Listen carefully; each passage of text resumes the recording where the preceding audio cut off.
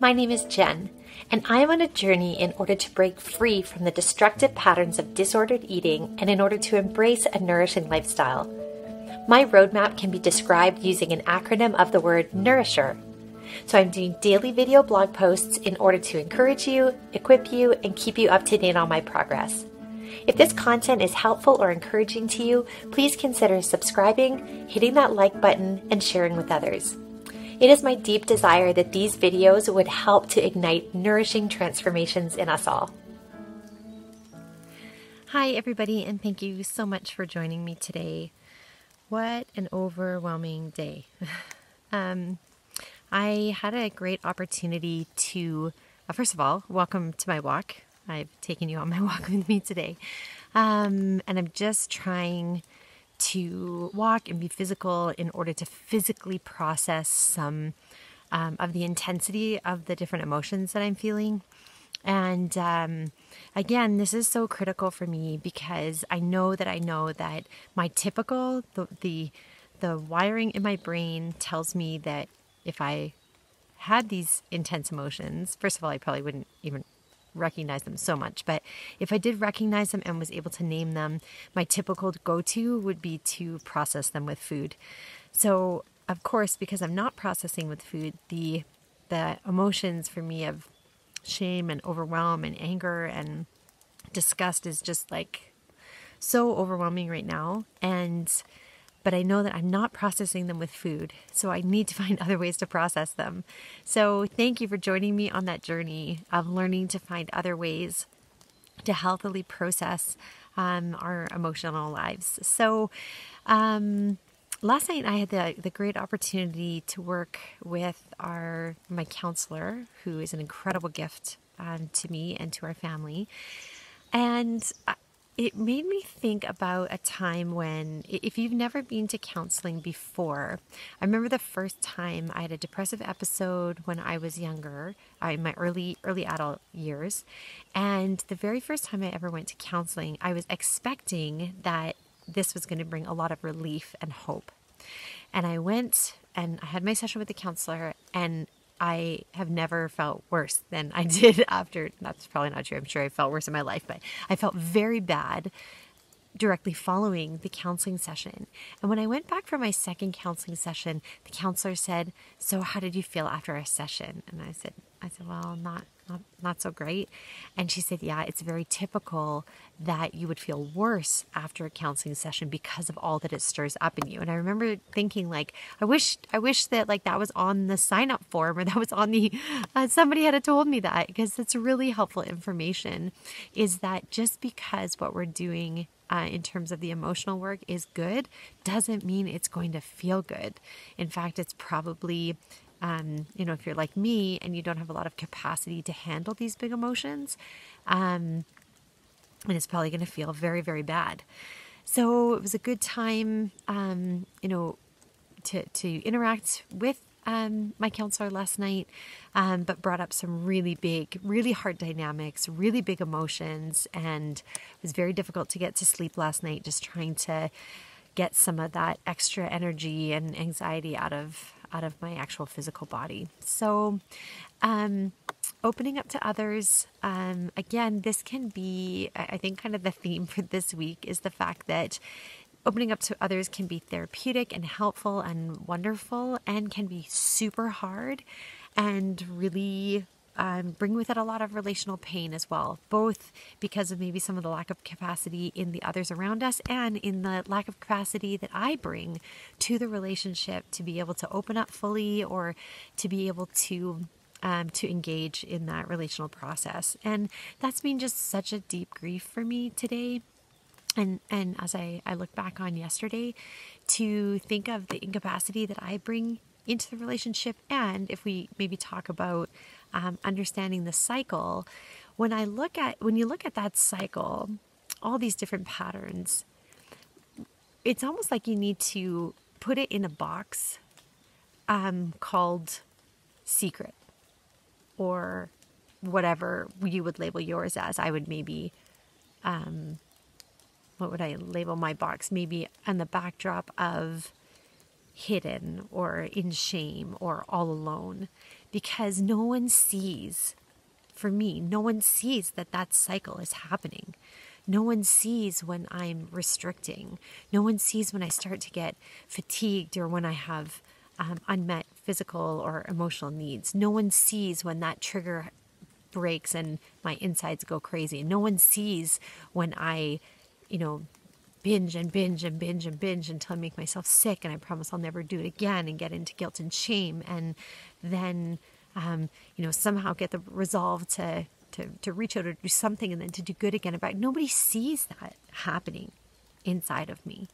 And even if I do have over the years built more people in my life that I can reach out to at different parts of the cycle, overall, it's a cycle that happens very internally, and very much in secret.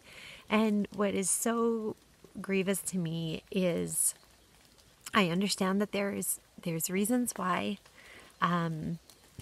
but there's also a lot of choices made by me in that cycle, and especially now that I'm aware of it. Now it's my choice to continue on that cycle or not.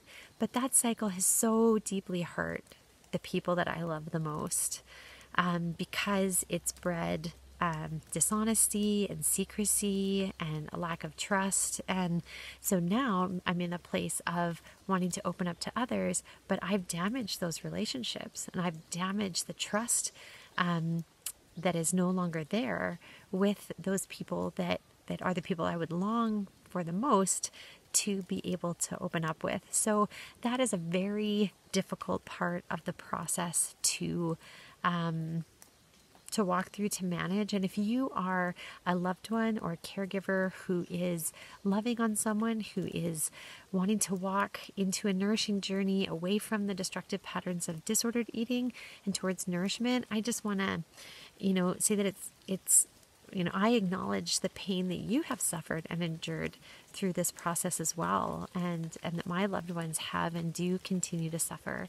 And I have no magical answers. Just I'm really sad and grieved by that entire dynamic today. So I'm really grateful that even in the face of maybe how dark some of this is and how sad and how overwhelming, that I've continued to eat well.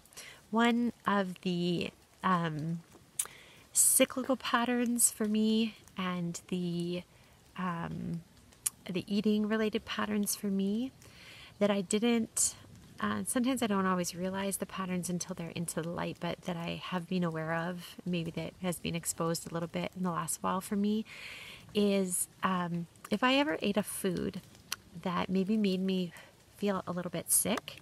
For example, I once had these cashew nuts, and they were great. I'd throw them in my bag. They'd be an easy snack, and I'd eat these cashew nuts, and then I was noticing a pattern of feeling nauseous after eating these cashew nuts. And most people would then say, I'm not going to eat those cashew nuts anymore. But in my disordered thinking and my disordered eating cycle, I went and bought more of those cashew nuts, because I've never, now that I can see that this eating disorder has been with me since I was very young, I remember trying to purge in younger years, abusing laxatives, and but I was never really good at that, which by God's grace saved me from that becoming kind of a brain-wired pattern of how I dealt with my emotions. But the idea that I could eat something that would make me nauseous, that would make me not want to eat or help soothe my cravings or make me sick and help make me lighter, that was very appealing to me. And even as recent as the last couple of weeks, I bought some chicken, and it was, by the time I got around to cooking it, it was a little bit old, and I thought, oh, and so I went ahead and cooked it, but I only served it to myself. I didn't serve it to my family. And just this realization that not only am I willing to harm myself, but that's why I'm doing it, is this potential to feel a little bit sick and therefore not crave and therefore not eat. And yeah, so to see that and that's really sad. It was really sad for me to see that, had that brought to light. And yeah, now I can add that to the things I need to be careful of and to be seeking accountability and care for. The other thing about the cycle, sorry to go off on the cycle today, but the other thing about the cycle is that now that I've been eating well and I've been enjoying, exercise, not too strenuous, but I'm starting to, and again, I don't own a scale. I don't want this to be the weight, but I'm starting to notice, things just feel a little bit lighter. And I'm concerned about that because I know that how good that can feel to not see quite as much weight on my face or my joints or my jeans not to quite be so tight. So I'm noticing a potential to get sucked into that, ooh, restriction feels good. Ooh, I could get even thinner. And I just really want to guard against that and just keep nourishing emotions, keep nourishing my relationship with God, my relationship with others, keep fueling my body well, keep treating my body well and keeping it nice and healthy. So that's a bit of confession or disclosure for the day. So I've said it out loud. So now now there can be accountability around it. It's so good in the presence of safe people to say things out loud. So where am I? Insulin from the eating, sleep. Again, the last few nights, I just emotionally, I've been going to sleep at decent times, getting up at decent times, but emotionally it's been hard. Bad dreams, hard to kind of get out some of that tense energy at night to fall asleep. Hydration has been, fine, but not great. So I need to be also sitting down and taking a nice nourishing breath and nourishing drink would be a good pattern for me to get into. And exercise, yesterday went great. Had a very good walk.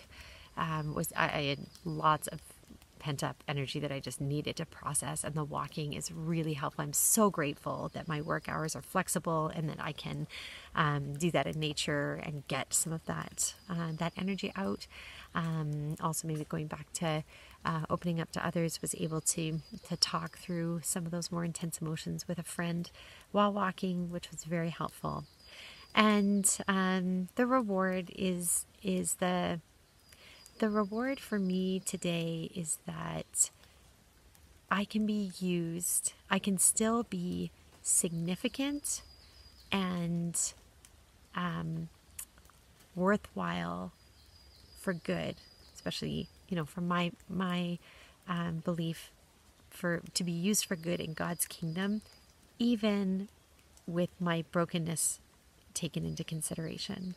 And I'm so grateful to not be insignificant and to have good things to look forward to, and that the fight that I'm fighting right now is going to be beneficial, not only to myself, but to my loved ones, and Lord willing, to all of you as well. So I hope you have a wonderful day. And if you're having a bad day, I am cheering you on. You are not alone in this. This is hard work. So let's do it together. I'll see you tomorrow. Bye for now.